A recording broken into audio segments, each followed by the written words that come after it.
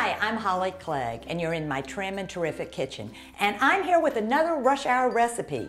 Okay, pizza. Who doesn't like pizza?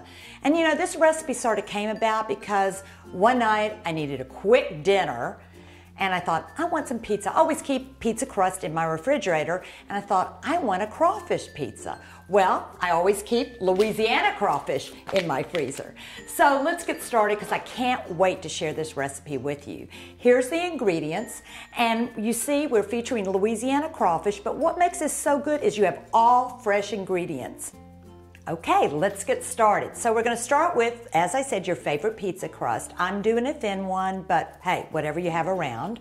We have just some olive oil we're going to spread on top, sort of gives the crust a good crispy flavor. Some garlic, and you could use fresh or minced.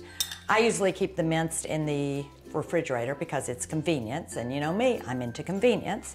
And then some basil. This is just some dried basil leaves. We're going to sprinkle like this. We're getting it this pizza personality. And then what I've done is I sauteed our fresh spinach and our mushrooms. What I love about this pizza is it has some great veggies in it, and we're combining all these fresh ingredients, which literally take a few minutes to do. And if you have some other vegetables hanging around, put them on, whatever you like. All right, we're going to spread that. And then we have some fresh tomatoes. If it's not summer and tomato season, I prefer the Roma tomatoes. I think they're a little better. See all the good colors, and you know when you eat with color, you're eating healthy. And I'm using some red onions, which I think are a little sweeter on it. And then some mozzarella. Now, you could use fresh mozzarella, as I am, or you could use shredded. Either one works. Okay. And this is it. I love the fresh. It's sort of splurging. And here we have our Louisiana crawfish. And as I said, I always keep them in my freezer. And here we do. Now, you're probably wondering, does this take a long time? Not at all. Pull them out of your freezer. They last a year.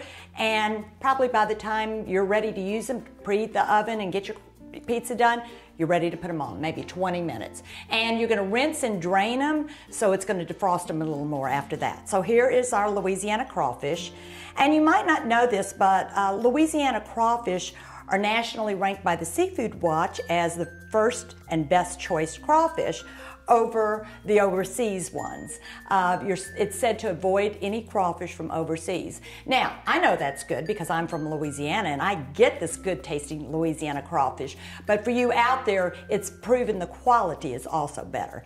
All right, put a lot of crawfish on it. I think I did extra this time. We're gonna pop it in the oven, 425 for about 8 to 10 minutes. Look on your pizza crust to see how long it takes to cook. And I can't wait to get a bite of it. And you know, I love to simplify your life. I'm going to give you one quick tip. Make your pizzas ahead of time on little ones, and then you want to wrap it, and then you don't cook it, and put them in freezer Ziploc bags, and you can pull out dinner just like that on those days you don't want to cook. This recipe is from my Gulf Coast Favorites book, which has all your favorite Southern recipes, including your Louisiana crawfish pizza. Eat trim and terrific with me. All my recipes have nutritional information, and I'll see you in the kitchen. For this recipe and a discount code for all my cookbooks, just check the link below.